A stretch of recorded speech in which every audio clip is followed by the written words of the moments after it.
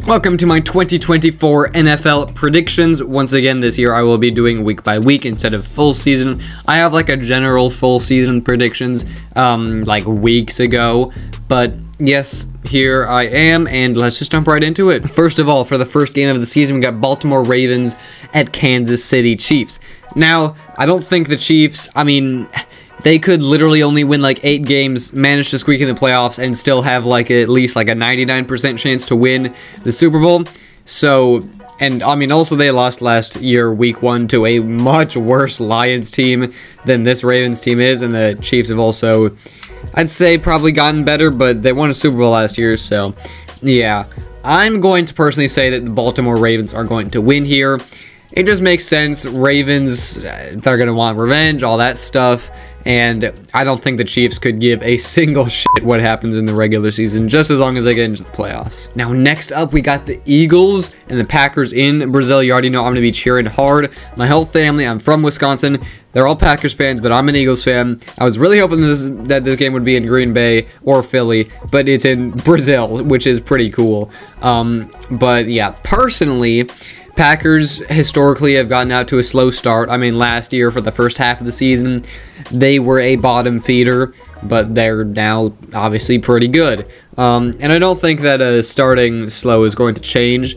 And Eagles already are a better team. I think if this was week 15 or week 1, I would still choose the Eagles, and that's what I'm going to do here. So, yeah, but realistically, it's Brazil. Literally anything could happen. Next, we have the Pittsburgh Steelers versus the Atlanta Falcons. Now, two very interesting teams. The Steelers have Mike Tomlin, so he's at least going to guaranteed to win, 9 games at least. And then the Falcons, obviously an interesting case. Complete mystery what they're going to do with, new head coach, Kirk Cousins. It's going to be an interesting one. And the Steelers are starting Russell Wilson, but they still have an elite defense. It's going to be a good game. I think this is going to be one of the sleeper games to actually be like a fun game. But I think I'm going to choose Kirko to start out. It's not prime time, so he's actually going to be a good quarterback. So I think Falcons is a fair shout, but would not be surprised if Steelers could pull it out of their ass. Next up, we have the Buffalo Bills beating the Arizona Cardinals. Nothing else I have to say there, unless if, I don't know, Kyler is finally good, but come on. Next, we got the Titans versus the Bears. A very interesting one, as historically, since 2002, rookie quarterbacks that were taken #1 overall have been 0-14-1. So it's going to be interesting to see how Caleb Williams does.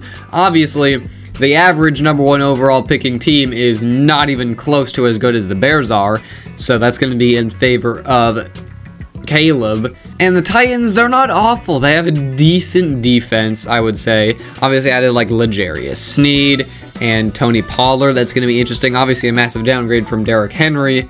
But I don't know. I really don't know. This could 100% go either way. But based off of Caleb Williams looking at least pretty decent, he's going to be a fun quarterback if he's going to be a bad quarterback, at the very least. I'm going to pick the Chicago Bears to come out the season firing against the Titans. And next up, we have the Bengals. Yeah, they're beating the Patriots. No shot. The Patriots are beating the Cincinnati Bengals. Even if, Joe Burrow gets hurt and whoever their backup is has to come in. Next up, oh my god, this is going to be another fantastic game. It's going to be Houston Texans at the Indianapolis Colts. We're going to get Anthony Richardson back. He was awesome until he got hurt. And obviously CJ Stroud, one of the best rookies, at least rookie quarterbacks of all time. And oh my god, I cannot wait for this one. This is going to be so much fun. It could go either way, but I don't know. I think looking at it, by position, CJ Stroud probably better than Anthony Richardson, but I think Anthony could 100% get up to CJ's level this year. Running backs, Jonathan Taylor, he's certainly better than Joe Mixon when obviously not hurt, so that's really a bit more even there. Receivers, Texans definitely have him there, especially, I guess, Michael Pittman on the Colts, and also, the rookie. Offensive line, probably more Colts, but Texans also have a good one. Defense overall, I'd say probably more Texans, so I think I'm going to go with the Texans. But honestly, Would not be surprised if Anthony Richardson could pull it out, because I still think he's fantastic. But I do think Texans a pretty fair shout here. And then next we have the Jacksonville Jaguars heading to Miami. Going to be an interesting one. I think at this point, it's probably solidified that Trevor Lawrence is not what he is supposed to be. But I think that this year is really the final one where it actually is possible. Unless if it's like 10 years down the line and he's a backup and it turns into some sort of Geno Smith. But it's a tough one here. I think it's certainly going to be Dolphins for the Battle of Florida. I guess the east coast of Florida, the Atlantic part of Florida. But yeah, Dolphins much better. Next we have the New Orleans Saints with Carolina Panthers. And, I mean, anything could happen. Again, Bryce Young is fundamentally, realistically, still a rookie quarterback. Obviously, he was bad, which most likely means he's still going to be bad for the rest of his career. And his team hasn't really changed except for maybe on defense. I guess he did get Deontay Johnson. Feel bad for that guy. But I really should stop talking. It's going to be the Saints. And then next we got a bit of a playoff rematch from a few years ago. The New York Giants hosting the Minnesota Vikings. And obviously, JJ McCarthy, he's not going to be starting because he's hurt, which would have been smart to not start him anyway. So I think it's not a terrible event for the Vikings overall. But the Giants, oh boy, oh lord. They are absolute dog shit. I mean, they're bad. And the Vikings, they're not too much better, but they're still a lot better. And I think it's pretty easily going to be the Vikings. And then next up, we got an AFC West bout. We got the Los Angeles Chargers versus the Las Vegas Raiders. And two interesting teams, obviously. Chargers coming into the year with John, whichever Harbaugh it is. And obviously one of the better quarterbacks and one of the probably more underrated quarterbacks in Justin Herbert. And a decent team around him. His big two receivers left, so now he's left with Quentin Johnston. So that's not great. Obviously, they got Joe Alt, fantastic selection. Obviously, Millie Neighbors was there, but they still got Ladd McConkey, which I think is good value. Defense is awesome. I do think that the Chargers defense is one of the most underrated units, with obviously Joey Bosa, Khalil Mack coming off of a career year, and other studs like Asante Samuel Jr. And then the Raiders, another interesting one, obviously Antonio Pierce.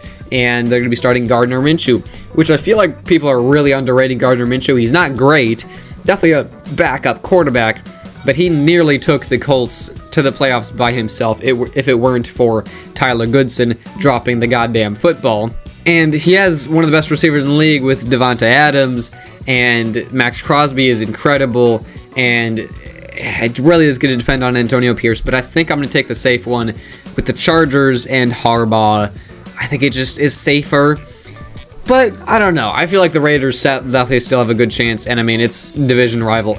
Anything could happen. Next, we have a classic matchup that appeared a few years ago with the Denver Broncos and the Seattle Seahawks. Just a couple of differences. Still Geno Smith playing for the Seahawks, but brand new head coach, and the Broncos don't got big ol' Russell. Instead, they got Bo Nix, and Zach Wilson also got traded, which probably a terrible trade for the Broncos. I mean, who else do they have at backup? Jarrett Stidham. Oh, God. So, yeah, Seahawks, I think, playing in Seattle, Mike McDonald, I think they still have a better team than the Broncos by a long shot. But again, Bo Nix starting, anything could happen, and he has some playmakers, Javonte Williams, Courtland Sutton, but I do think I'm going to take the safe one just to start out. Bo Nix 100% could win this game, but I'm going to take the Seahawks just to be safe. Next up, we have also a pretty good matchup. We got the Dallas Cowgirls versus the Cleveland Browns. And is this going to be another year where the Cowboys are fantastic in the regular season, then shit their pants in the first round or second round? Maybe, because this core at least is certainly starting to fall apart with Jerry Jones' absolutely just disgustingly terrible management. and horrible contract situation with Dak, CD, and Micah. It's just a complete mess, which I love to watch as an Eagles fan. Just absolute just piece of art, I tell you. So I think this year could be at least the start of a downfall. The Cowboys, with the weaker NFC, should probably still make the playoffs. They're still a great team. Their defensive back room is awesome and all that stuff, and that's the most Cowboys compliments you're getting out of me today. Because the Browns, whew, boy, I mean, this team is just the epitome of one quarterback away. Because if Deshaun Watson becomes his MVP self, the Browns are winning the Super Bowl. I mean, they have one of the best teams in the league. But the quarterback situation is just tough, man. They give this just a shitload of money to big old Cosby over here, and he's still not good. I mean, if he's not good through the first half of this season, they should not start him. They should just develop DTR. I mean, good God, dude. I love Deshaun Watson as a player. Don't clip that. As a player, I love him as a player. He was fantastic, but I don't think he is anymore. But I mean, yeah. I do think that the Cowgirls are going to get the first dub against the Browns, because I don't think Deshaun is going to play well against the Cowgirls defense.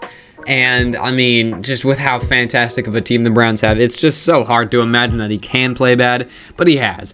And yeah, I think it's going to be the Cowgirls. Yeah, I think probably, but Browns totally could. They're honestly better if they have a mid to upper tier quarterback. Now next up we have the Tampa Bay Buccaneers versus the Washington Commanders. Honestly, this could be a really interesting one, as I am fully expecting the Baker Mayfield cycle just to continue. I mean, I don't know why people are buying so much into the Baker Mayfield hype. It happened last time with the Browns. It happened last time with the Rams. We have two incredible pieces of evidence for this. And are people just going to ignore it again? I guess so. Obviously, the Buccaneers have a decent team, still pretty young. And I think if they put in a young quarterback, it would be fantastic for the future. But Baker is just not that guy. He's just not that guy. Now, moving to the Commanders, however, they definitely have some holes, but the defensive line, incredible. Their running back room is incredible, even though Austin Eckler obviously fumbles, but they still have, Brian Robinson. Wide receiver room, now without Jahan Dotson, a little bit more shaky. And quarterback, obviously, Jane Daniels. You just don't know. And honestly, I think this is going to be the game where I'm predicting the starting quarterback, it's a rookie, to win. I mean, it's going to be a close game. I think it honestly should be a good game as well. But just the Baker Mayfield cycle, people are ignoring it. It's going to happen again. And I think it's giving a perfect opportunity for Jane Daniels in his first start. Now into the second round of primetime games. We got the Los Angeles Rams taking on the Detroit Lions. And, ooh, fantastic playoff game last year. Did they do that last year? Yes, they did. Yes, they did. I forgot about that one. Obviously, Matthew Stafford, once again, coming back to Detroit. I think at this point, Lions fans are like, I love you, guy, but we're on Jared Goff now. And Jared Goff has become one of the best quarterbacks, probably even top 5 statistically in the league, especially with one of the top 3 receivers in the league, Amon-Ra. And this team is so good. I mean, it's going to take another level of Puka Nacua magic to be able to take down the Lions, which is such a weird thing to be saying, that the Lions are a fantastic football team and franchise, but it's true, and I think they're going to win here in primetime. Now for the final game of the not the regular season, thank God not yet, week 1, we got Aaron Rodgers in Jets sack exchange uniforms, playing the guy that injured him last year in primetime. It's just, I feel like all these negatives, it's just such an amount of double negatives that Aaron Rodgers is just going to go and have an MVP season. I mean, the last time his team drafted a quarterback named Jordan, he won 2 MVPs, so super possible, man. Super possible, I'm telling you. But what am I kidding? Niners are going to win either way. But I do think Jets, it's going to be interesting to see A-Rod there. I mean, he's probably going to be terrible. I'm just going to be honest. I think his lowest is like garbage tier.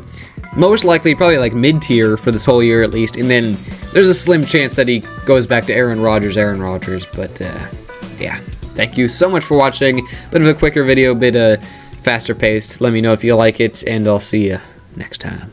See ya.